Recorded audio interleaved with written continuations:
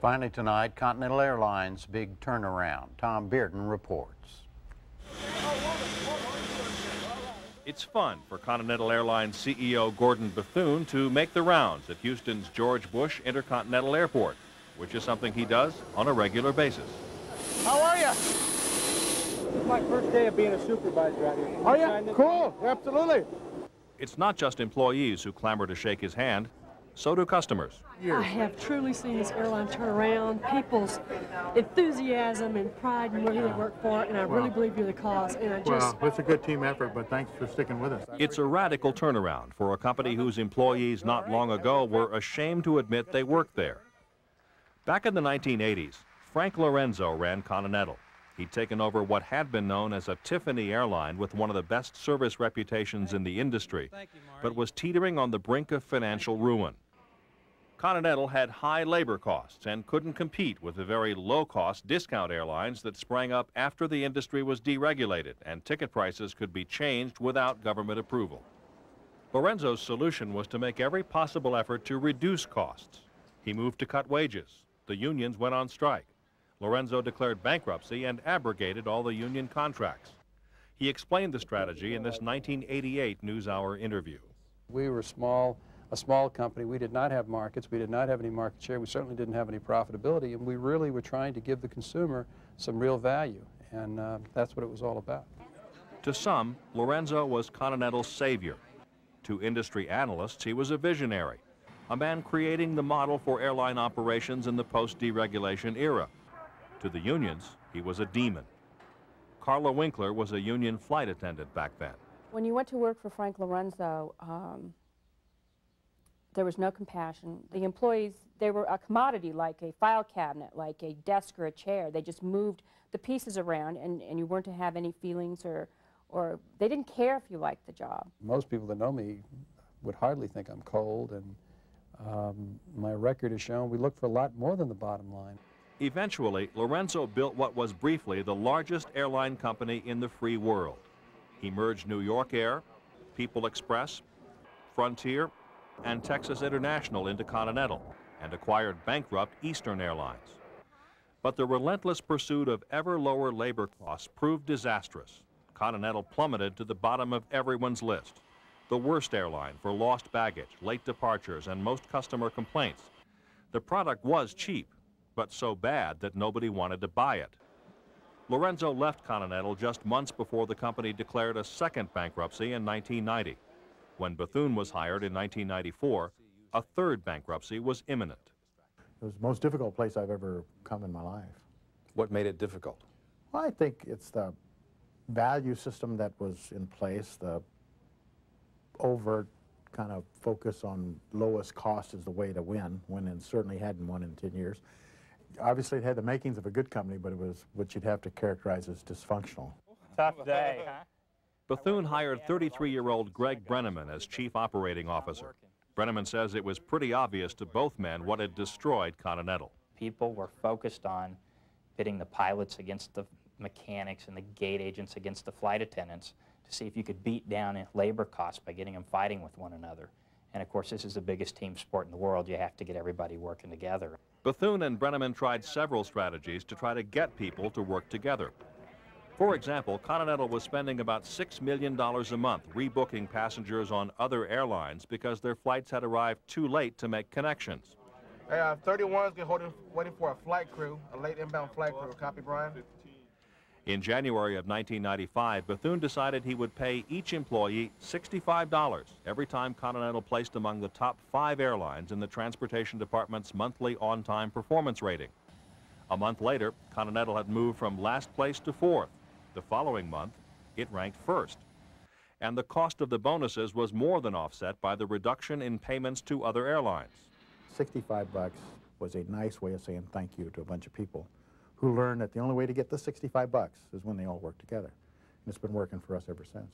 It's not a lot, but it doesn't sometimes take a lot to show that this is like an appreciative change in the way we behave. Come on out. Continental also started holding drawings to give vehicles to people who had perfect attendance for the previous 6 months. And for the past 2 years, employees have gotten a profit-sharing check and a party to celebrate the company's reversal of fortune. Last year, Continental reported record profits of $640 million. The high-paying business travelers have come back. The airline is winning awards for customer service, including 2 consecutive J.D. Power Awards. Okay, again, thank you very much. Have a good day. And Continental is now consistently among the top 3 airlines on the Department of Transportation's rankings for on-time performance and customer satisfaction. Judy Menzinger has worked for Continental for 11 years. She's now the Director of Customer Relations. The realization is finally that you don't have a positive bottom line unless you have happy employees who do enjoy coming to work and who will take good care of our customers. Now Continental is embarking on a new business strategy that many analysts believe will be the model for airline operations in the 21st century. The airline is entering into a partnership with Minneapolis-based Northwest Airlines. The companies will code share. That is, a passenger would buy a ticket from Continental, but part of the route might actually be flown by Northwest. Code sharing allows airlines to offer service to more destinations by connecting passengers to their partner airline, theoretically attracting more business for both.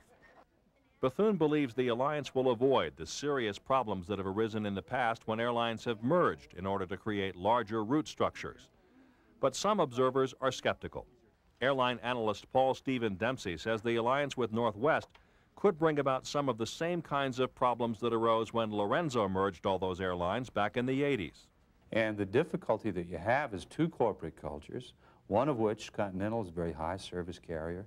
The other, Northwest, is deteriorated in terms of service levels in recent years. Trying to put those companies together and integrate their operations is very difficult without a command structure model. This is going to be a cooperative model. They're going to ask each company to come together and try to cooperate. It's very difficult to do. But Brenneman argues the new alliance will be good for everyone. I think it is a new paradigm in that we've figured out a way to get the scale of putting a couple of big companies together in a way that's beneficial to consumers, because you can use your frequent flyer miles in more places and earn them more places, and you just have more options as a customer. Dempsey agrees code sharing probably is the wave of the future, but he says it won't be good for customers. For the life of me, I can't understand why the Department of Transportation is so enthused with this notion that airlines should not compete, that they should cooperate. I don't think that that's in the best long-term interest of the consumer. But nonetheless, this is the track we're on. This is the way the game is being played. And yes, we will have these massive alliances spread with their tentacles reaching around the globe. The pilots, again unionized, also have some doubts. I think that's what a lot of people don't understand, is that this is our careers. Continental's pilots staged informational picketing at various airports to draw public attention to their concerns about the alliance. They're suspicious it would jeopardize their job security and that a true merger is really in the works. Bethune adamantly denies that. Union President Captain Len Nicolai says pilots are worried that Northwest would get most of the new routes, leaving Continental pilots with fewer job opportunities. If they really want this pilot group, this employee group, to buy off onto this transaction, they need to provide us with the information we need to make decisions about our careers. And if they won't share that information with us, that raises doubts, that raises suspicions, and they have nobody to blame but themselves. Hey, how you doing? Gordon Bethune. Where you headed? But Bethune was apparently successful in allaying those suspicions. The pilots reached a tentative agreement on a new contract on February 24th, but a final agreement isn't expected until the end of April. For all of the good news, Bethune says the airline isn't entirely out of the woods yet. He acknowledges the company needs to lower its debt levels and reduce interest payments on loans and aircraft leases. Meanwhile, the entire airline industry is racking up record profits thanks to the booming economy. Bethune says he isn't worried about an economic downturn pushing Continental to the edge of insolvency, as has happened many times over the past 20 years. This once nearly deadbeat airline now has $1 billion in the bank.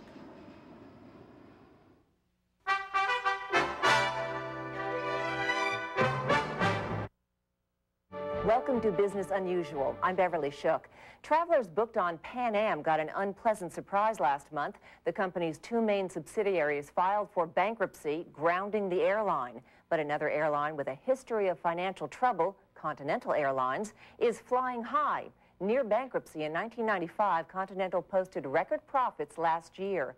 Piloting Continental's turnaround, two men who are overhauling the airline's corporate culture and redefining its definition of success. Now Continental is teaming up with Northwest Airlines, giving it the muscle to compete with the industry's biggest carriers. Donald Vandermark has the story of Continental's comeback.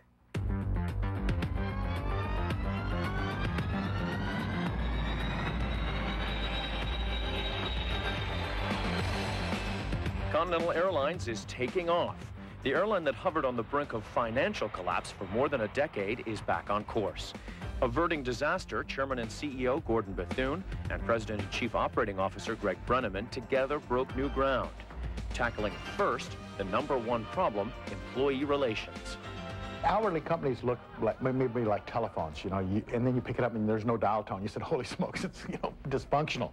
And so you come into Continental and you find out there's really nice people here, but they're all at odds with each other because of the way the company had been managed. And so the company was absolutely dysfunctional. Bethune took over in early 1995. Over the previous 10 years, Continental had seen 10 presidents, ranked consistently last in on-time performance, baggage handling, and customer complaints, and filed for Chapter 11 twice, with another trip to the bankruptcy court imminent. What happened to Continental initially was there would be a bunch of bankers and lawyers sitting on the 20th floor of an office building, and every time something went wrong with the company, they'd write a rule that would say, thou shalt not. And pretty soon there was a rule book that was about this thick with thou shalt nots. And nobody could follow it, but everybody would get in trouble whenever they violated one of these thou shalt nots.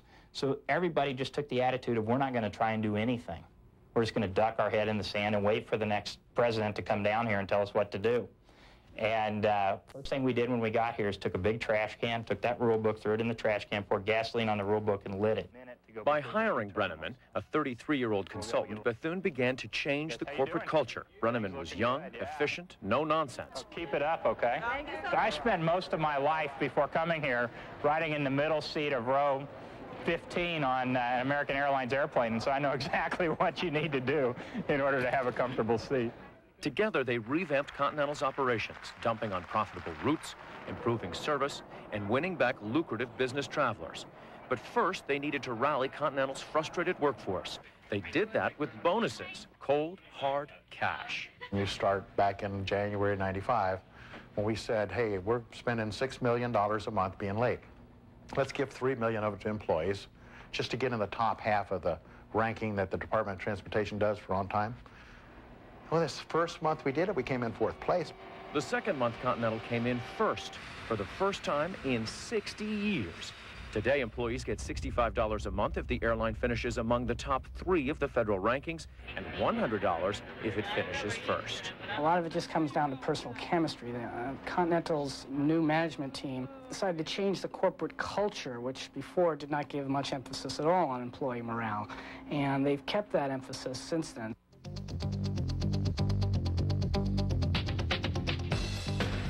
It's profit-sharing day at Continental Airlines. To increase the excitement, Bethune hired an armored car transporting bogus bags of cash. How you doing, pal?